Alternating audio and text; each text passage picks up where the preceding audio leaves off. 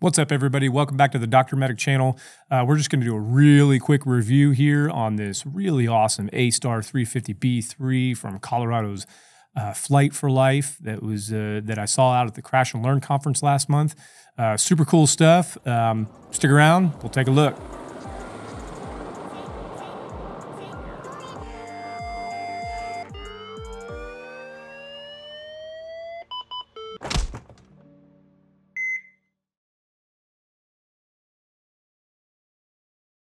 All right, you might be looking at that and going, that's not Flight for Life, because it's not. That's Classic Air in a super cool Bell 429. If you want me to do a review video on that, let me know. I've been kind of putting it on the back burner for some reason, but let me know because I've got a lot of cool footage of that, and Bell 429s are so cool. But no, we're going to look at the A-Star 350 that's going to fly over us right now. But these guys got bases in Denver, Frisco, Pueblo, Durango, Colorado Springs, their VFR program. I think they've got 5 helicopters around the Denver metro area, actually all across the eastern side of Colorado. Their med crew is hospital-based through Centura Health System, and their aviators and their mechanics and their pilots and stuff for their rotor wing are through Air Methods. And they do have a fixed wing operation. Here's just a couple pictures of the their super awesome King Air 200s. I think there's another picture. Well, that's their ambulance. They are also a ground transport service as well. They've got a couple of those doing just critical care ground transfers. Super awesome system. And there's another picture. Oh my God, look how beautiful that is. Anyway, back to the video. So this was just an open field outside at the conference. Super beautiful stuff. You know, like I said, these guys got five or six helicopters. I think they got 5 helicopters, a couple King Air 200s that they run out of Centennial Airport. And the King Air 200s are actually operated by Mayo Aviation, and the rotor wings, like I said, are operated by Air Methods Corporation. They utilize both flight paramedics and flight nurses. They also have EMTs, which is super cool, that drive those ambulances that I just showed you. And they also participate in all kinds of other logistical stuff and getting patients ready for transfer and transport and stuff like that. So that's a great opportunity for EMTs in that area. They've got pretty high expectations when it comes to their med crew. You got to have 5 years experience as a nurse and 3 as a paramedic. Some places are a lot lower than that, where you just need 3 as a nurse and maybe 2 as a paramedic. They also require up to 3,000 hours for their pilots, which is, 500 or 1,000 more than a lot of other agencies. So that's pretty cool. All right, so real quick, we're gonna start on the left side of the aircraft and kind of work our way around. But just looking on the outside, you can see it's got the wire strike system. On that last video, on the Bell 407, I asked you guys about the wire strike system, and you guys did send me that one video, that 145, where the wire strike system actually did come into play, and had a good outcome. So that's good. So this definitely has the wire strike system on it. This right here, in case you've never seen one of these, that's called a yaw string. I think it's pretty cheap on most helicopters, but it's there to show the pilot, just an external indicator of possible yaw. They even had this on some pretty bad aircraft like the F-14 and some other ones, but I swear to God, I think I heard someone tell me once that from Aerospatiale and Eurocopter and now Airbus, that string right there is $500. It's like 5 or 6 inches long, and it's $500. Anyway, beautiful looking aircraft. You can see it's got the sliding doors in the back, and this is a B3 model, which simply means that it's got the it's got FADEC, but it also has the most updated aerial 2D engine, which you can kind of see right here, which is in both the latest models of A-Star 350B3, H125s, and EC and H130s. This thing absolutely rips, got almost 900 horsepower. Super cool. Look at that picture. That's cool. Anyway, and so this crew was super cool. As you can already see, just sitting here on the side, this is a tight-fitting aircraft. And again, just kind of like that Bell 407, this thing is a hot rod. It's an absolute hot rod, but it is a tight fit. You're not doing a whole lot of good physical assessment in an aircraft like this.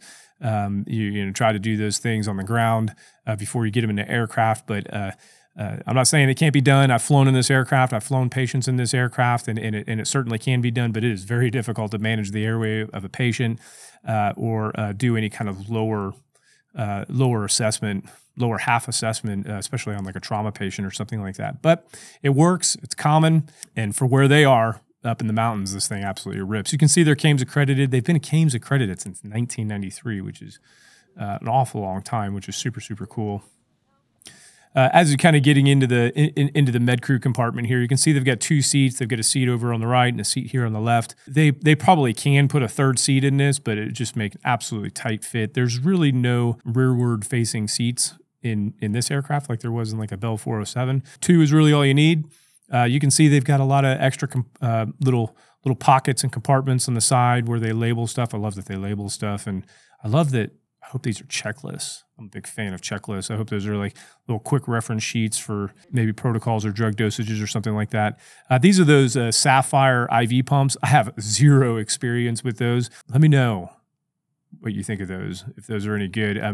They've got to be a long way from the ones that I used to use. Standard suction unit. I got some power back here and some O2 interfaces with the onboard oxygen system. Looks like they've got super badass Hamilton vent. And I think they got a Zoll cardiac monitor, which is right there. And those are some stylish shades right there. Those are pretty cool. Sharps container over there. And probably an airway trauma bag sitting here. You can see, I mean, if you're a pilot and you're sitting right here, I mean, you're looking over and you're getting real comfortable with this patient because they are right next to you. And you can see kind of the importance of making sure your patient is secured and is not combative and stuff like that in an aircraft like this, because the pilot is absolutely right there. Cool picture of the rotor head. I love the mechanics. It's so cool looking at that.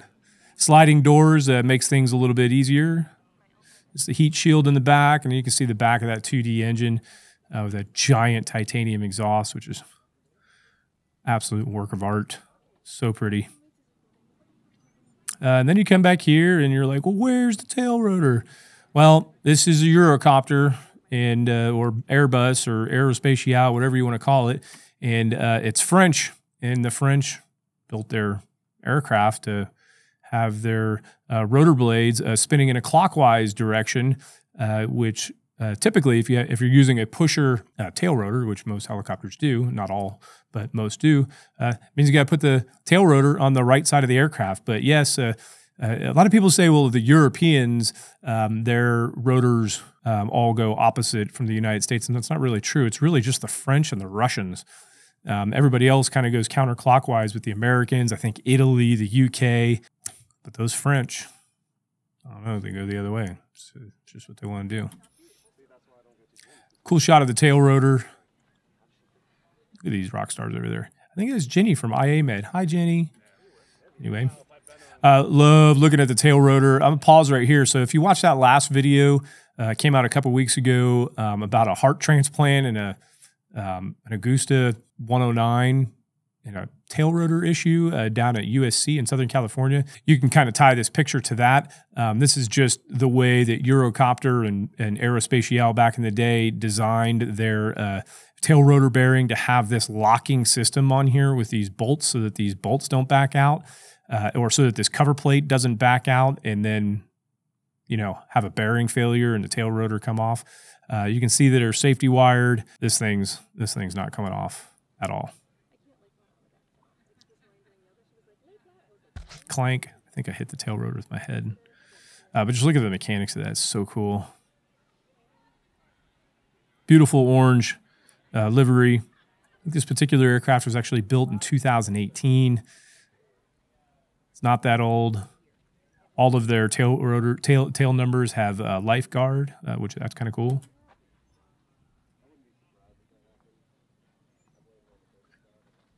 They got more compartments here. Where they can store blankets. These guys do carry blood, so they probably put their blood back there when they're not with a patient or something like that. This is just a step, and your serial numbers and data manufacturer and stuff would be right there. Again, these sliding glass doors or sliding doors are also pretty good, especially when it's super windy out and you don't have to worry about making a mistake and letting go of the door or something, and then the wind blows the door off. Lots more storage compartments on the back of the pilot seats here, and then to the right of this right here, Rocky. What does it say? Rocky Rex. That's Rocky Rex. That's a good picture. I don't know whose water bottle that is, but carabiners all over the place. That's pretty normal. I love that they have an atlas and a map back here, probably in case they get post-crash survival stuff, which would be super cool. Again, beautiful, just beautiful aircraft. So clean, so organized. I didn't want to open up the door because the pilot was standing there. I didn't want to bug him too much, but you can see how updated this is with the most up-to-date Garmin stuff. Beautiful helicopter. Anyway, it was super cool for these folks to let me take a video of their helicopter. Super excited to see them there. They donated their time to come out, but this helicopter absolutely rips. This is a really, really safe organization. You can't really talk about Flight for Life without talking about the crash that they had back in 2015 there in Colorado. I'm not going to play the video right here because it's not really relevant to this situation, but it's a very, very important crash because it is one of two crashes. This one, the Flight for Life crash that happened in Colorado, as well as the Arch Air medical crash that happened in St. Louis, that really were the catalyst for the NTSB to be recommending the crash-resistant fuel tanks. So that was their service, Flight for Life service, that was probably the first aircraft that really made that happen. And it was probably because it was on video. And I hate to say that, but if it wasn't caught on video, it's sometimes it's not so obvious what the problem is. There were tons of EC-130s and AS350s that crashed and erupted into flames where everybody died, which possibly could have been an otherwise survivable event, but they weren't caught on video. And this one was actually caught on video. We will talk about that in another video. I'm going to have a story on it. But because it was caught on video, you can see how it didn't crash that hard. I mean, it did crash with some force, but it didn't crash that hard, and it still erupted in flames. And unfortunately, the pilot lost his life, and the two med crew in the back were seriously injured. But other than that accident, over the lifetime of this service, they've been an extremely safe service, great people, and hear nothing but good things about them. And I appreciate them giving me the time and letting me to walk around their aircraft. Oh, and as I start walking out of the aircraft, I realized that this is probably where their blood is right here. I can't really read that. What does that say? My eyes aren't. I can't see a thing without my glasses, but that's probably their blood cooler thing to keep a beer cold for like a month in there. Super cool. And there's that cool Bell 429 in the background. Hopefully we'll have a story coming up on that one soon. Here they are about to leave, and we'll just sit back and watch this beautiful aircraft take off and leave.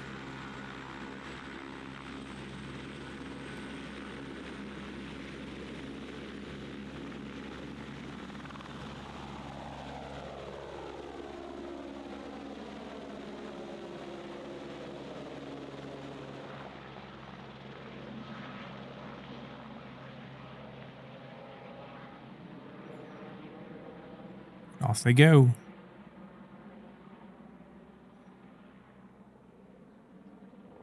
And as seems to be the tradition, Crash and Learn, they turned around and gave us a surprise high-speed flyover on their way out to buzz the tower. I'll work on my autofocus skills here. That's all I got for you on this episode. I appreciate you all watching. I hope you liked it. Feel free to hit the like and subscribe button and visit the website for some nerdy merch. Otherwise, we'll see you on the next episode.